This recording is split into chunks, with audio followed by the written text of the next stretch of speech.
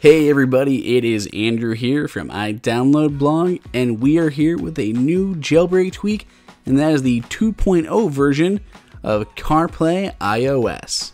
Now this application is meant for iPads, but it works on the 6 Plus as well, the 6S Plus, basically just the larger screens, because this is meant to replace like the infotainment system on your vehicle.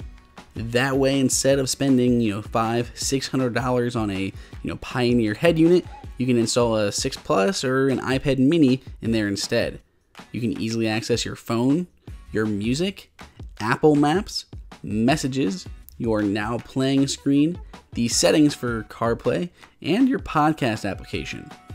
Now this does have multiple pages to it, and you can actually add different applications. Simply hold down on the icons and you can rearrange them like on your normal home screen, or hit the button on the left hand side to add a new app. So if I wanted to access my Dropbox from my CarPlay head unit here, I'd be able to just tap on Dropbox and it's good to go.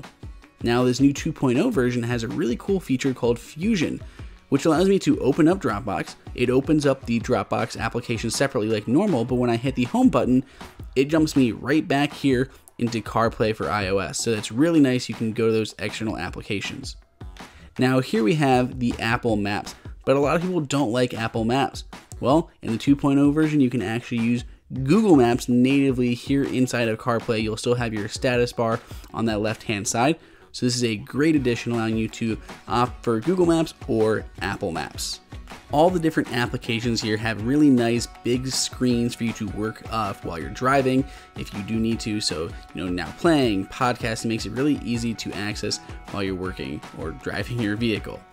Settings here are the actual CarPlay iOS settings. First up, we have this widget in the top left-hand corner, which is currently weather. You can opt to do one of these three, so weather, your current speed in miles per hour or kilometers per hour, and then percentage of battery. You can do it only showing up if you're below 20%, or you can have it on just all the time. Now I would prefer to have weather or speed because I would prefer to have this hardwired and plugged in all the time and not really have to worry about battery. So our last few basic settings here, we have automatic locking. So whenever you disconnect your phone, it'll automatically lock the screen and not just leave it on for you all the time. We have Right Driver if your driver's on the right hand side. And then we have whether or not you want to enable a Fusion mode, which we previously mentioned, which allows you to jump into an application. And then when you hit the home button, you go back here to CarPlay. Then we have icon size.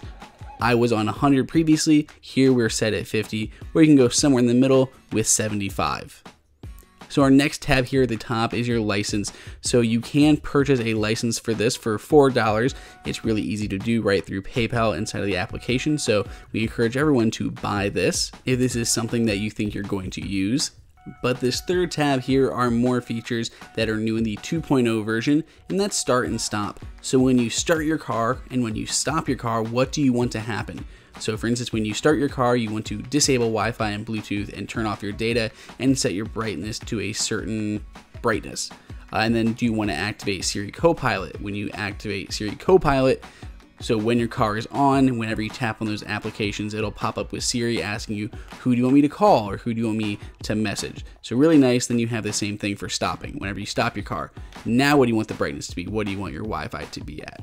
So that pretty much covers it. If you're really interested in CarPlay but you don't want to afford a new head unit, if you can find a way to mount, an old iPhone or an old iPad inside of your car's dash there, this is a great alternative. There's a lot of features, the different applications that you get. If you pick up Spotify or iHeartRadio, those you can all add to your home screen too and use it exactly the same as any of these other iOS stock applications. Without spending a bunch of money, this is the closest you're going to get to CarPlay and the new 2.0 version, and it's a lot of really neat things that are going to make this really useful.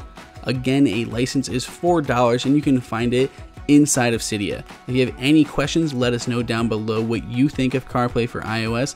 Please go ahead and subscribe. Check our other videos, and until next time, this is Andrew for iDownloadBlog.